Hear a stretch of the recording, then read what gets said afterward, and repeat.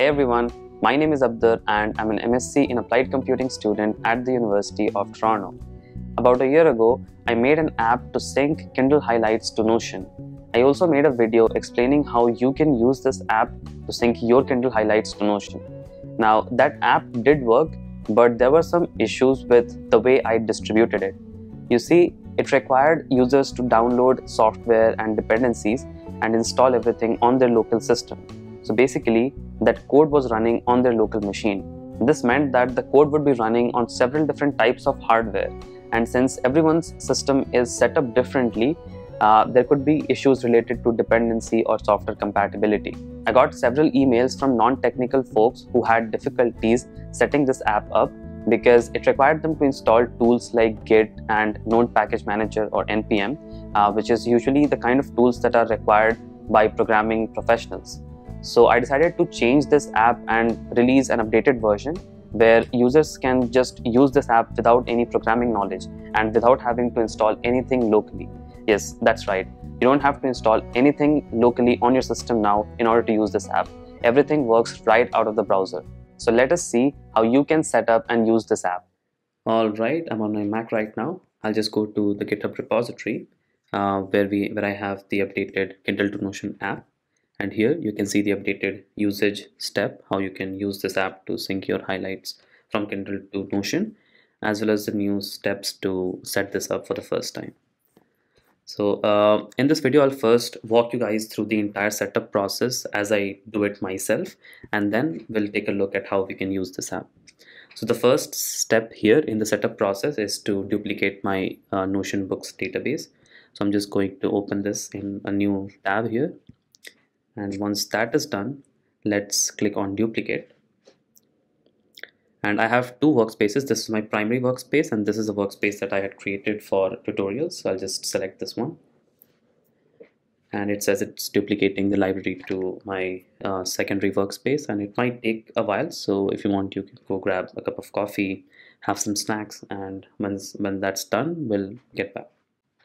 So now that the library has been copied, library or the books template has been copied, what you have to do is you have to delete every single book that is present in this database. I'm just going to delete it, and as you can see now it's completely empty. Now I'll just arrange this so that it looks more presentable, and yeah, that's not necessary, but yeah.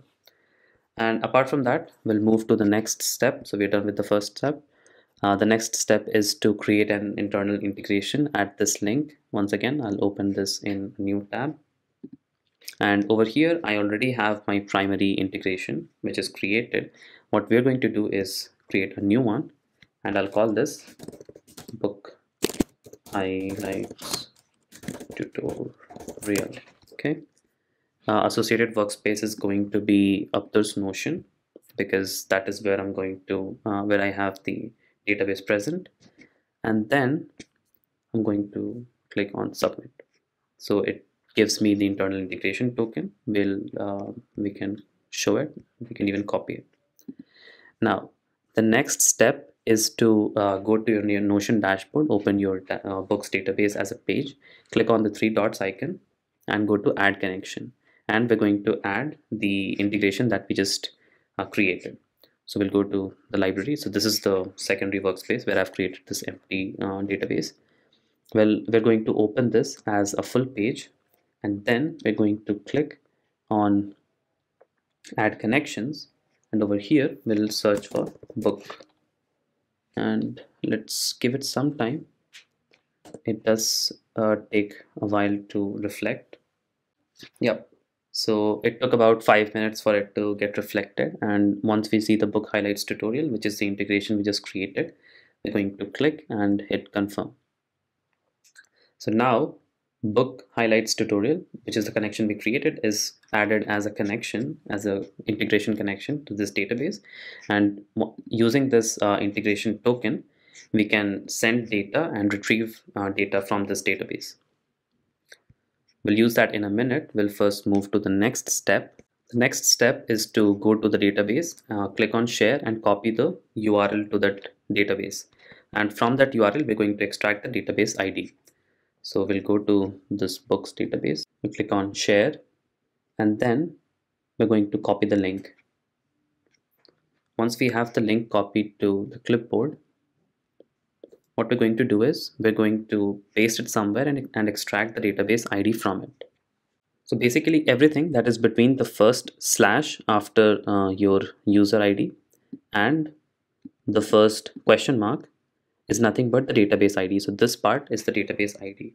So I'm just going to extract that again. I'm just going to paste it over here, and we see the first slash and the first question mark. So this part is the database ID. I'm just going to copy it to my clipboard and I'll keep it safe. So this is what we need as the database ID.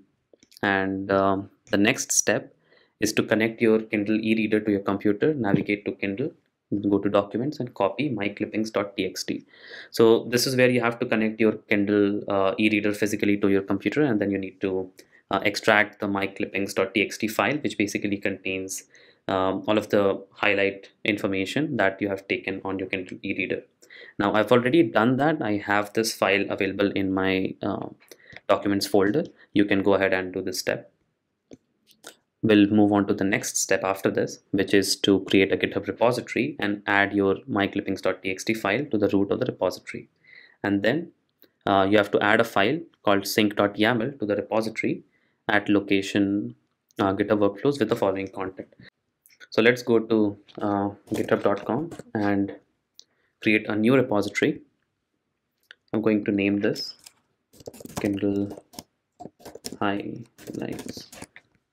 This is the repository which will contain myclippings.txt file. So you need to create a repository like this for yourself as well. And over here, you don't need to do anything. You just have to say create repository.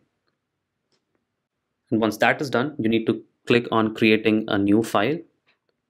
And over here, you have to write down this, which says .github/workflow. So this is the path where you need to create a new file which does all the magic, and in that you have to say sync.yaml. So basically this file is going to be under .github folder, under which there is another folder called workflows, and inside that there is this file sync.yaml, and this file will contain this entire content. You don't have to do anything, just copy it down and paste it exactly as it is. No need to change anything in it. Once that is done, just click on commit new file. All right, and that is done. You can go back to code. So here you see there is just one file which is present under .github/workflows, and now what you need to do is you need to upload your myclippings.txt file. I'll go ahead and do that. So I'll click on add file, upload file, and here I'll click on choose your files, go to documents, I'll go to Kindle, I'll copy myclippings.txt. So this is my clippings file, and I'll just click on commit changes. All right, so now my clippings.txt is present, as well as the workflow sync.yaml file. You don't have to worry about this at all. You just have to worry about this. Now this itself would have triggered something called as a GitHub action run or a GitHub workflow run, and this will fail because we haven't really changed the required settings which come up as the next step in the setup process. So let's take a look at them now. So the next step is and yes, over here it says that the above step is going to trigger a GitHub action or a GitHub workflow to sync the highlights, but it's going to fail as we haven't set up these secret values. So let's do that next. So what we'll do here is we'll go to the repository that you just created, click on settings, and then go to secrets and variables, click on actions, and here you have to create one secret and one variable. The secret will have the name Notion API key. So if you see here, it says Notion API key. So this is the name of the secret. Just copy this. New repository secret. The name will be Notion API key, and the value is going to be this. This is exactly what you need to copy. This is the integration that you created, and this is the integration token. So this is what you're going to paste here and add secret. Okay. Now let's create the variable that is required. So we'll click on variables, new repository variable. and the name of the variable is going to be book dbid. I'll click on that, paste it here, and the value of book dbid is what you extracted at this step. This is the ID that you need to paste. Now I already have it stored in my clipboard history, so I'm just going to copy it from there, but you can copy it down and paste from wherever you have it. So I'll just paste it down here and click on add variable, and yeah, so we have secrets and variables added. Now the next step is we need to allow the workflow or the actions which is running, which is actually doing all the work, to read and write to this database, to this repository. And the reason we need this is there is something called as a cache which is present in this entire flow, and the reason we have it is we don't want to sync every single thing every time. So for example, if you already have 100 highlights and you just added 2 more highlights, you don't want the previous 100 highlights to resync again. You just want the new highlights to sync. So just to make the sync incremental, it's going to store a cache, and it's going to do that automatically. All we have to do is allow this workflow run to make changes to this repository. So we'll go to settings again, and it says we have to go to repository settings and then workflow permissions and click on read and write permissions. So in the general setting itself, if we just scroll down, no, it's not over here. I think it's the actions and general. Yep. Over here, we have to go to workflow permissions, and right now it says read repository contents and package permission. But what we want is we want to provide it read and write permissions. So we click that and we hit save. Once that is done, all the setup from our end is complete. Now what we have to do is we need to trigger this workflow manually. I'll tell you why. So the way it works is every single time you upload or you make a change to this repository in any way. So let's say if you upload a new myclippings.txt. So over time, let's say after 2 months, you have a new myclippings.txt which contains more number of highlights. You just hit add file, upload files, and then you just select that new myclippings.txt, and that will trigger the actions to run, and it's automatically going to sync. But since this is the first time, we're going to run it manually. So we'll go to actions and the actions tab, and here we'll click on sync Kindle highlight. This is the name of the action. We're going to click on run workflow and run workflow. Now this is going to trigger the workflow run manually, and over here right now, if you see, there is nothing present in this database. And if we go to actions, we see that this is running. We click on it. We can click on this as well, and we can see what all is happening.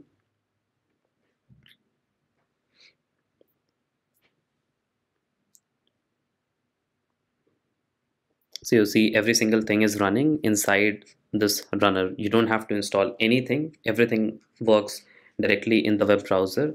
Everything runs on cloud. You don't really have to worry about anything. You see it says that these books are not present, and it's creating these books and it's syncing the highlights. And if I go to books page, Notion, this is the just like 2 minutes back this was completely empty, and now you see it's being populated by books. And if I click on these, you'll see that even the highlights are present inside it. So this is how the sync works at the moment. And if you see it ran successfully because there's a green tick. And if I go to actions, you can see these 3 runs failed and these happened because we were setting up the repository and some of the settings were off. But once everything is configured, you see we get a green tick. Now let's say that after a while you got your myclippings.txt updated, you've got new clippings. All you have to do is you don't have to do any code, you don't have to touch anything. Just go to your repository via your web browser, click on add file, upload files, choose your file and select the new myclippings.txt. I'll just select the old one itself, I don't have it updated, and I'll just click on commit changes. This is going to make a change to your repository which will trigger a workflow to run, and that workflow is going to resync everything, whatever is new, not everything, apologies, not everything. It's just going to sync whatever new highlights were added. And over here, if I click on the logs and if I show you, it will say that all the books were already synced, so it did not make any new syncs. And that is how the cache works. So if I go back to the repository and if I show you the code, you'll see there's a new file which was created automatically called sync.json. So this is how KindleToNotion or this app maintains the state as to how many highlights of each book have already been synced. So that way it determines whether or not new highlights were added. And so if new highlights are added, then it only syncs the highlights incrementally. Only the highlights that are newly added are synced to the repository, to the database.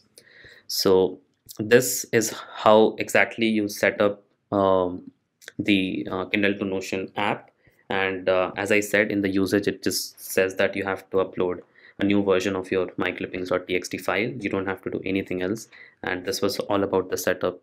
I don't really want to go into a lot of technical details as to how this app works, at least in this video. So if you guys are interested in learning how this app works and how I've distributed in the way that we don't really have to do much of coding in order to get this app set up and running. So if you're interested, do let me know and I'll probably create a video in the near future. So that was all for today. I hope you like the new version of the app much better than the previous one. Thanks a lot for watching and I'll catch you later.